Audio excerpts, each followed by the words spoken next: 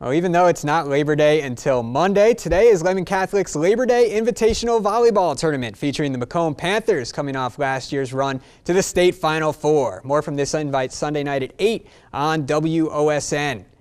Panthers leading Adena 1-0 in the championship, trying to finish it off. McKenna Babb, the roll shot here, gives the Warriors trouble, and it's into the net.